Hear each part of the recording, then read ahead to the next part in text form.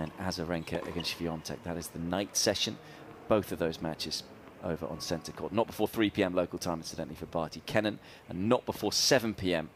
for Azarenka Świątek.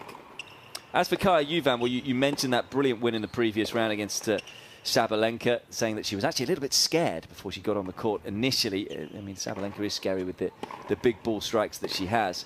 But that was her first top 10 win. Had a couple of big wins as well last year over the likes of Johanna Konta. That was here in Australia, and Belinda Bencic, both at Grand Slam level. So are you expecting big things from the Slovenian this year?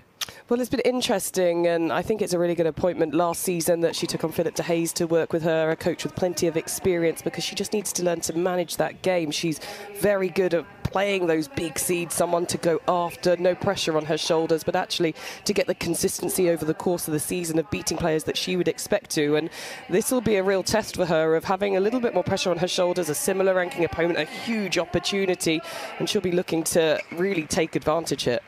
Yeah, she said she also enjoyed tight matches where she had to fight, and you kind of feel that's going to be the case for both of these players today. May well be who just deals with the situation better. As I mentioned before, neither have made the semi-finals of the WTA 500 event. This is the first quarter-final at this level in terms of what was called a Premier level for Juvan.